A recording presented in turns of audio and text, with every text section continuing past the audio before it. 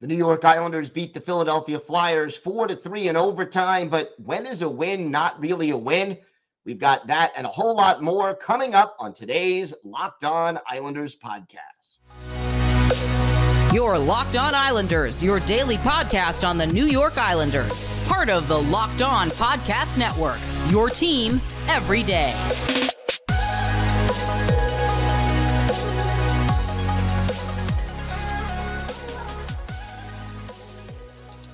And welcome, everybody, to the Tuesday edition of the Locked On Islanders podcast, part of the Locked On Podcast Network, your team every day. I want to thank everyone who makes Locked On Islanders your first listen every day. Don't forget to subscribe on YouTube or wherever you get your podcasts so you can get new episodes as soon as they drop.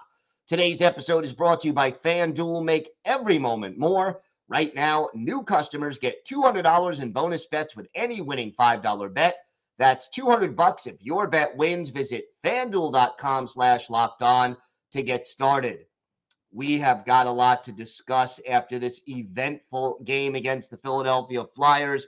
But first, if there's something Islanders related on your mind, if you have a question, a comment, maybe a topic you'd like us to discuss on a future episode, email us at lockedonislanders@gmail.com. And if you leave your first name and where you're from, we're happy to mention you on the show when we discuss whatever's on your mind. You could follow the show on X at Locked On Isles, and you could follow me, Gil Martin, on X at Ice Wars, NYR, VSNYI. We'll keep you up to date on all things Islanders all season long, and I am live tweeting during nearly every Islanders home and road game. So join me for some instant insight and analysis, and it's great to talk Islanders hockey with you, game time or anytime. The good news, the final score, Islanders 4, Flyers 3. The bad news, that game-winning goal by Brock Nelson came in overtime, and the Islanders, well, they held a lead by the score of 3-2 and gave up that lead with exactly 9.6 seconds left in regulation time. That sent the game to overtime, and the result, well, the New York Islanders got a badly needed 2 points in this game. But the Philadelphia Flyers, a team that they are chasing in the playoff race, they got one badly needed point in this game. And I'll tell you, it hurt because the last 3.5 minutes of this game, the Islanders were just in full hanging on by the skin of their teeth mode. They could not clear the puck out of their own zone. And everydayers, we have seen this so many times from this team where, you know, they're on the verge of doing something great and they just can't quite finish the job. And here you are playing the Flyers. You've got the lead. You need the 2 points, and you just can't finish because the team couldn't clear the zone, and they had chances. I mean, look, John Tortorella pulled a Patrick Waugh, pulled his goalie with 3.5 minutes left in the game. And unlike when the Islanders do it, it worked for the Flyers. And the Islanders just had chance after chance after chance to pull off the win. Kyle Palmieri had a golden opportunity at an empty net. But look, we already know what it's like when the New York Islanders have an empty net. The odds are they are not going to get that empty net goal. And it comes back and really, really bites them in the rear end because this is a game you needed to win in regulation and you just end up falling short. And just to give you an idea of sort of the, importance of this, the Flyers with the loser point have now 83 points. They are still 4 points ahead of the New York Islanders, although the Islanders have 2 games in hand. But Pittsburgh won, keeping their rather slim playoff hopes alive. Detroit won, putting them 3 points ahead of the Islanders. Islanders still have a game in hand. And so you're not getting help under these circumstances. And you didn't help, more importantly, you didn't help yourselves to come that close and to not get the win in regulation just stings. And look, there were bright spots in this game. Let's start with what may be the most, the brightest spot of them all. 2 goals in 18 seconds. Matt Martin and Bo Horvat scoring. And, Horvat reached 30 goals in this game. Congratulations to him. Brock Nelson reached 30 goals in this game.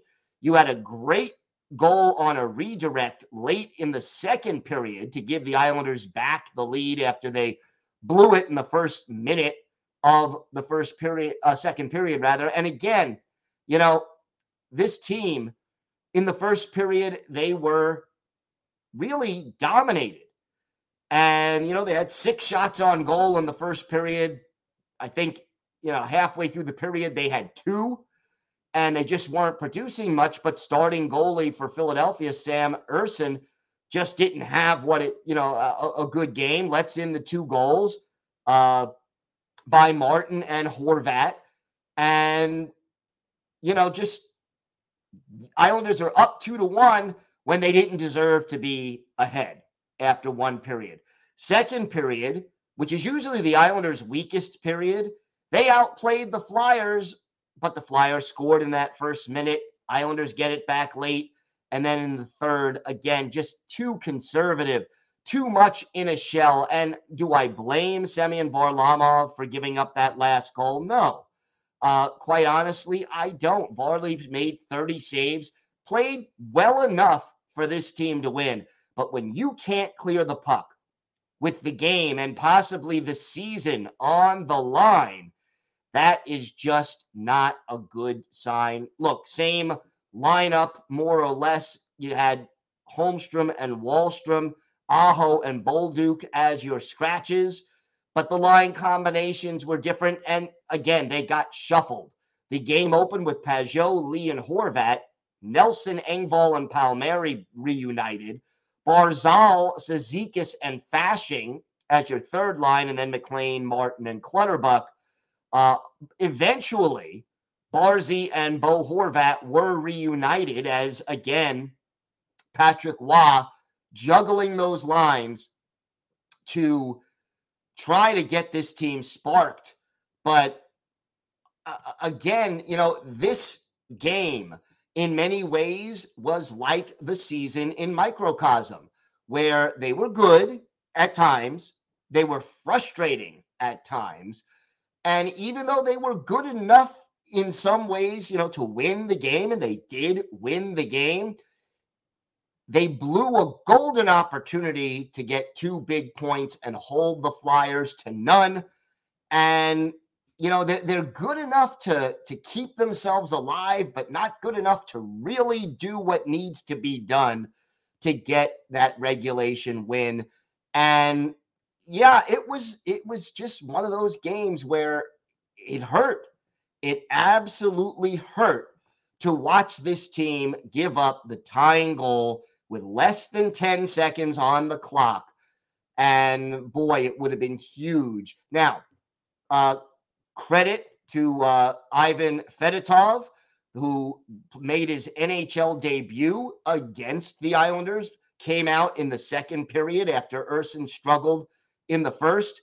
And in that second period, when the Islanders were dominating, Fedotov really kept Philly in the game. You tip your hat to the 6'8" goalie making his NHL debut and made 19 saves and 21 shots. Can't blame him for the game winner, but again, just so frustrating because this team is just not good enough to do what it needs to do, and you watch the big regulation win just slip through your fingers. We've got a lot more to discuss on today's show. We'll have our hero and GOAT of the game. We'll also preview tonight's big game at home against the Chicago Blackhawks. That's a 7:30 Eastern time start. And again, you can hear every minute of that game with the Islanders' hometown broadcast on SiriusXM. Just go to the SXM app and do a search for Islanders. We'll also have our Islanders birthday of the day, a center who briefly played with the Islanders in the late 1980s. We'll see if you can guess, and a native New Yorker. Let's see if you can guess who that is. We've got all that and a lot more still to come on today's Locked On Islanders podcast. Today's episode is brought to you by FanDuel. The sports calendar is loaded. April, one of my favorite months on the sports calendar, and FanDuel is making it even more exciting to get in on the action because right now, new customers get $200 in bonus bets with any winning $5 bet. That's $200 that you can use to bet the tourney, MLB, which is now underway, the NBA, the NHL, and so much more. Heck, you want to go for football futures? Check that out. And hey, Islanders, Blackhawks tonight. Check out the prop bets and the odds you can get. Use your knowledge of the Islanders on FanDuel. Visit FanDuel.com/lockedon and make your first bet a big win. FanDuel.com/lockedon. FanDuel is America's #1 sports book. Locked On has launched the first ever national sports 24/7 streaming channel on YouTube, and now it's also available on Amazon Fire TV and the free Fire TV channels app. Locked On Sports Today is here for you 24/7, covering the top sports stories of the day with the local experts of Locked On, plus our national shows covering every league. Find Locked On Sports Today now available on the free Fire TV channels app. So, some tough moments in this game and some really good moments in this game. The tough moments, well, Mathew Barzal, I mean, he hit two different teammates with shots in this game. Kyle Palmieri got hit later on in the game in the head. He was okay. Bo Horvat hit. He did not return for a while, and then in the third period, maybe a few minutes in, he took to the ice again, but missed most of the second period. So, Horvat not out there for as long as normal, and yet still the Islanders managed to, kudos to Bo for getting back out there and, making a statement in the way that he returned and toughed it out. So, good for Bo, but boy, Barzy, got to be careful there as far as hitting your teammates with shots. More balance in this game as far as the lineup. Forwards were concerned. No forward reached the 20-minute mark, although Mathew Barzal came close. And we saw a lot of Pierre Engvall, but again, not a lot from Pierre Engvall. He had one shot on goal, was a -1, one takeaway, one giveaway officially, but he was out there for 17:35. That was the second most minutes among any Islander defenseman. We saw Pelech and Polak reunited, so that was encouraging. And Noah Dobson, even though he didn't show up on the scoreboard, he was a +2 in this game. So good to see Dauber back on the plus side of things in this contest. As far as our hero and GOAT of the game, I'm going to start with the GOAT. And I could go a number of different directions. I can go with Mathew Barzal for hitting two teammates in the head, but, that's not enough for the GOAT. I can go Kyle Palmieri, who had that chance at an empty net goal that would have secured the 2 points in regulation and just did not get the shot off in time. It got blocked. It got deflected. It, went wide. And, so that doesn't work. But to me, it's the team as a unit. I'm going to stick to the unit failing to get the puck out of the zone in the final 3.5 minutes, and especially in the final 30 seconds where you're that close to clinching the much-needed win, and you just can't get it done.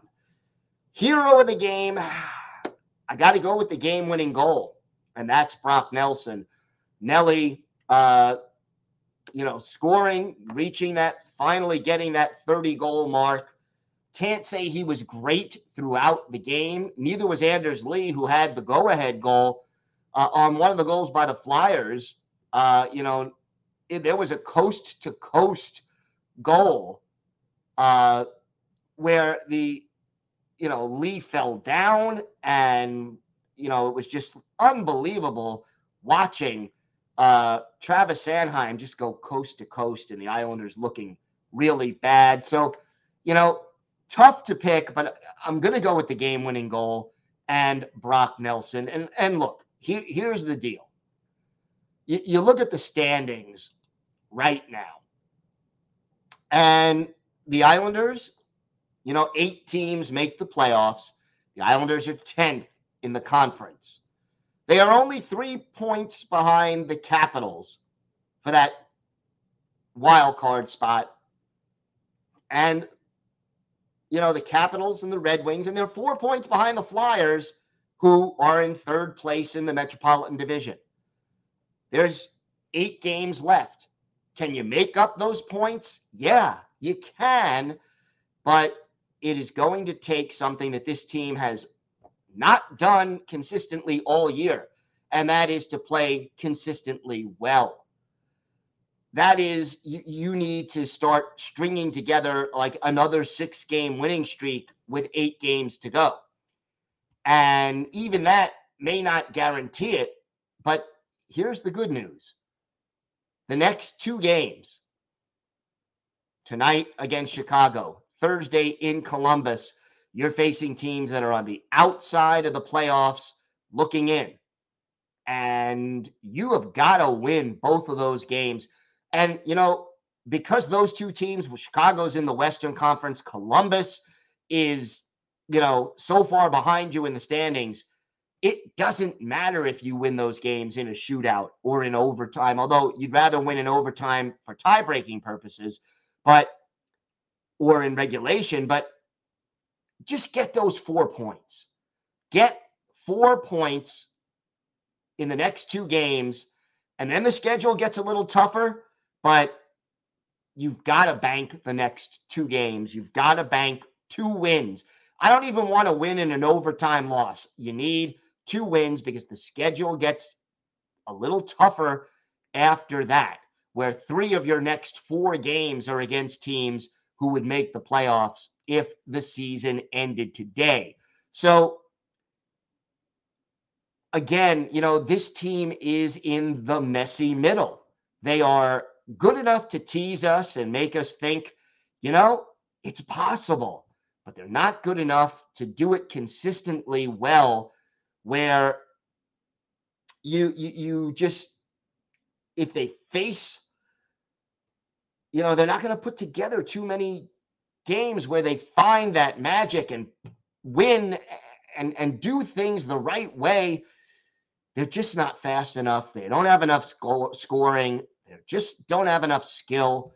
Every day, as you know, we've been talking about this most of the season. In fact, we were talking about it during the off season. If this group really wants to stay together, if this team really wants to validate Lou Lamoriello's faith in the core, it's time to go on another winning streak.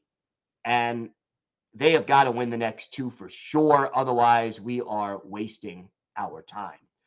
We have got more to discuss on today's show. We'll have a full preview of tonight's home game against the Blackhawks. Plus, we have our Islanders' birthday of the day. All that and more coming up on today's Locked On Islanders podcast.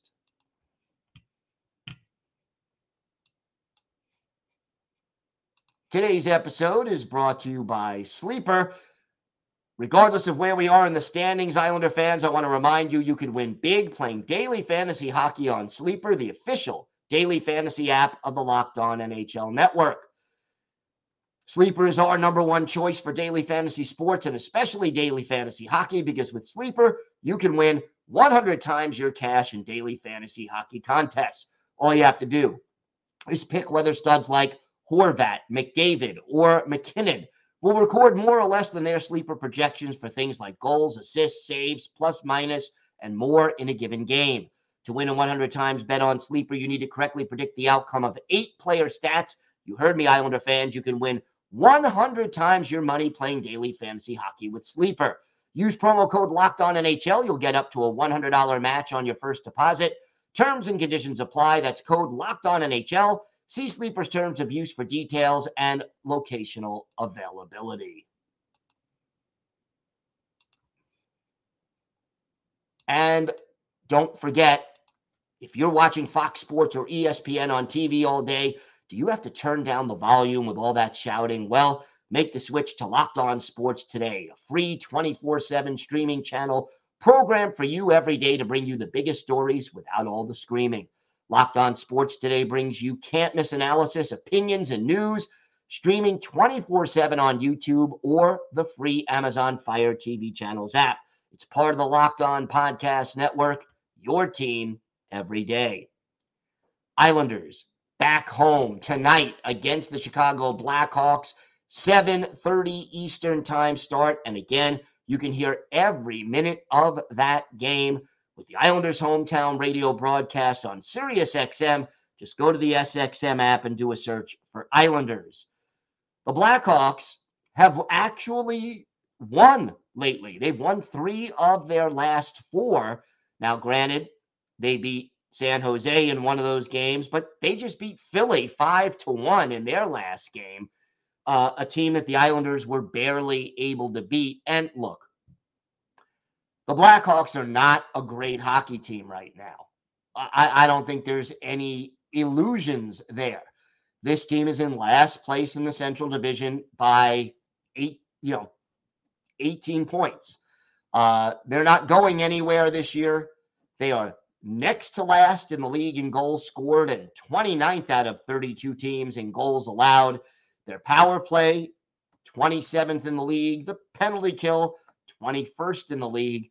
Not great numbers, but hey, this team is not lacking in talent, just doesn't have enough of it to be competitive. The big story all year for the Blackhawks is Connor Bedard, the number 1 pick in this past year's NHL draft. And even though Bedard has missed 14 games, he's already surpassed 20 goals. He's got 21. He leads the team in goals, he leads the team in assists, and absolutely leads the team in points. He has 16 of his 36 assists on the power play. Nick Foligno leading the team with 8 power play goals. Also, more names on this team. Seth Jones, still a solid offensive defenseman, and the goaltender, Peter Mrazek, has really done a great job. And if you want to hear a little bit more about the Blackhawks, I did interview the host of Locked On Blackhawks on Monday's Locked On NHL podcast, so you could check that out. Jack Bushman covers them, and you'll get a little more insight into the Hawks if you want to go down that road. But Mrazek really has played well, and Arvid Soderblom, he played in goal against the Flyers in their last game, so I fully expect Mrazek to be ready to go for the Blackhawks in this game. As we look at the line combinations for Chicago, Jason Dickinson centers Connor Bedard and Philip Kurashev on the top line. Tyler Johnson, Nick Foligno and Taylor Radish are the second trio. And then Andreas Athanasio, he centers Lucas Reichel and Joey Anderson on the third line. Jason Dickinson got double shifted. He teams up with Landon Slaggart and Ryan Donato on the fourth line. Defensively, Alex Vlasic and Seth Jones, the top pair. Kevin Korchinski and Jacob Megna are the second pair, and Wyatt Kaiser and Jared Tenorti, the third pair. I mentioned the goalies, Mrazek and Soderblom. Injuries, well, let's start with Taylor Hall on IR. He was supposed to help Connor Bedard, but he's not available. Connor Murphy on IR. Colin Blackwell day-to-day. Reese Johnson listed as out, as is Nikita Zaitsev. So injuries have hurt, but look, let's cut to the chase. If you want to have any hope of making the playoffs, you have got to beat a Chicago Blackhawks team that is more or less, I'm not going to say tanking, but they're tanking. They're trying to maximize their draft position. They don't want to win multiple games down the stretch and blow that.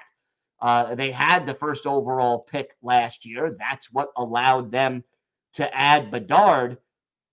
So now we'll see whether or not the Islanders can take advantage and hopefully get 2 more points and stay alive and keep things interesting in these last 8 games of the season.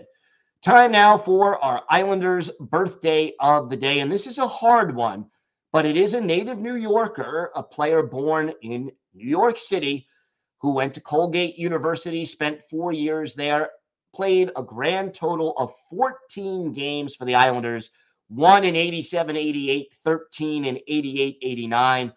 I am, of course, talking about Mike Walsh, 6'1", 195 pounds, was not drafted. Walsh made his NHL debut in 87-88 with the Islanders. In those 13 games in 88-89, he scored 2 goals, had 4 penalty minutes, and that was the extent of his NHL career. Went on to play 1 year in Italy and then spent the rest of his career in the minors, hung up his skates after the 92-93 season. And, you know, I did mention that he scored 2 NHL goals. Well, it's really easy to pick his best game as an Islander because he scored both goals in 1 game. March 28th, 1989 at the Nassau Veterans Memorial Coliseum. The Islanders hosting the Washington Capitals. Pete Peters, the goalie for Washington. Jeff Hackett in between the pipes for the Islanders. And with the Islanders down 1-0 in the first, Mike Walsh gets his first career NHL goal. Mick Vukota and Gerald Didick with the assists.